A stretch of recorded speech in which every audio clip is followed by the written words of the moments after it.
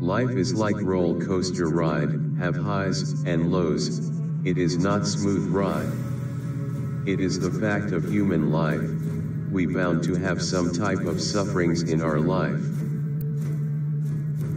Sometime it is our fault to cause us suffer, but sometime it is others' mistakes to make us suffer. Sometime it is nature chaos might add misery to our suffering. Nobody will like to have suffering in their life. It is tough, costly, unpleasant, and disappointed. But we didn't have entitlement to have all the good things in our life. The reason of suffering is things didn't go the way we wanted. There are several reasons that we have sufferings. 1. Natural process. Getting old, sick, and death. 2. Natural disasters. Earthquake, hurricane, flood, and drought. 3. High expectation. Expecting others to meet what we want. 4. Other people bad behavior. Other careless and terrorism affect us. 5. Lust, temptation. Want more than we should have, out of our boundaries. 6. Didn't take care own health. Abuse our body, overwork, addictions.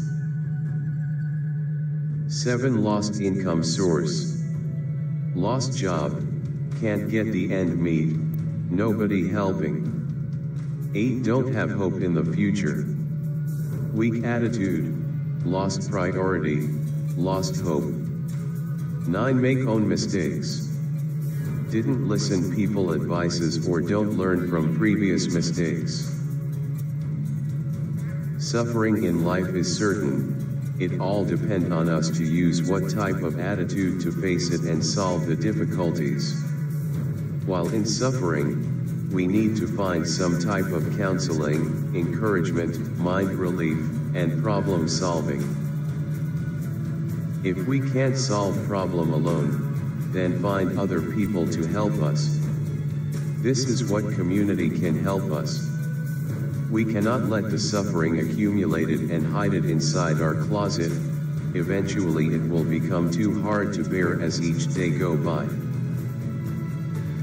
No matter young or old, man or woman, rich or poor, strong or weak, wise or unwise, everybody will encounter death, sickness, pain, sorrow, despair, accident, disappointment, weakness, failures, and lost loved one.